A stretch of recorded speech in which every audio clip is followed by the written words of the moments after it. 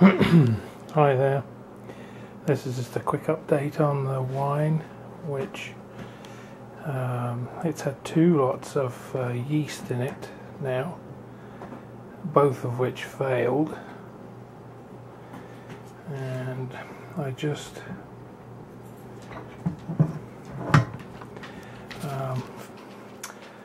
racked this into another bucket,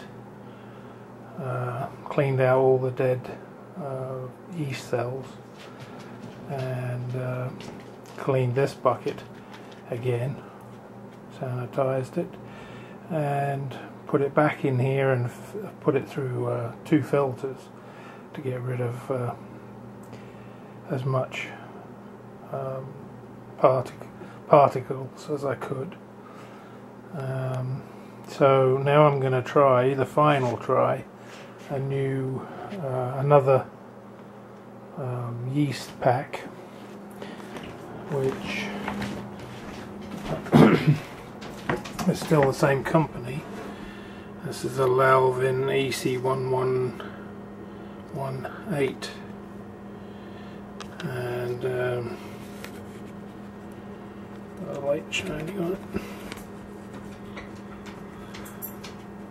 Anyway, so this is from a different supplier too. It's a different store I bought this from, so I was wondering if the 2 packs that I've just used that failed is just old stock or something, but I'm not sure. It might be something I did with the wine, or there is another possibility, because it's only a gallon, it did ferment fully in 2 or 3 days, because I did get some foaming, but it stopped foaming really quick, and usually it foams for at least 5 or 6 days, so I'm not sure whether it's just the amount, whether it actually finished fermenting or not. But anyway, that's another possibility, because it's only a gallon, and usually I would be doing at least 3 gallons or even 5 gallons. So this is it's foaming nicely. This is in water with a tablespoon of sugar, and the yeast added and stirred in, and it was at around 90 degrees Fahrenheit roughly. It actually says it wants to be at a slightly higher temperature than that. On the packet it says 104, but that seems a bit hot to me. But I tried 104 and it didn't work, so the previous 2. So anyway, so I'm waiting for this. It's going to have 20 minutes, so in about another 10 minutes it's going to go in with the wine again, and we'll see what happens. And then I've got some more chicken dry rice soup going. Uh-oh, steamed up my screen. So this is what the Campbell's soup again. It's a kit packet. You just add chicken and mushrooms and whatever else you like, peppers. It already has a whole bunch of vegetables in it with the rice, and a fish sauce packet rather. Anyway, that's what's on today, and I will show putting this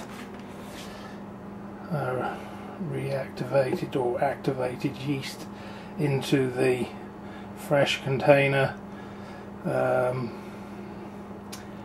filtered, racked, so it's clean of all the old dead yeast cells, and we'll start again, see what happens, see whether it takes or whether it's actually used up all the sugar, because it's only a gallon. I'm not used to doing this small amount, so it's the instructions for the recipe, or it says 10 to 14 days, but anyway, I will get back to you when I add it.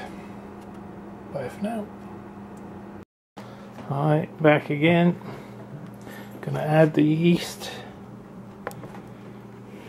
It's, as you can see, nicely activated. Gonna add it. I'm not gonna dip this time. which is what I did the first time, and I'm just going to leave it. I'm videoing. Anyway, there. So that's got the fresh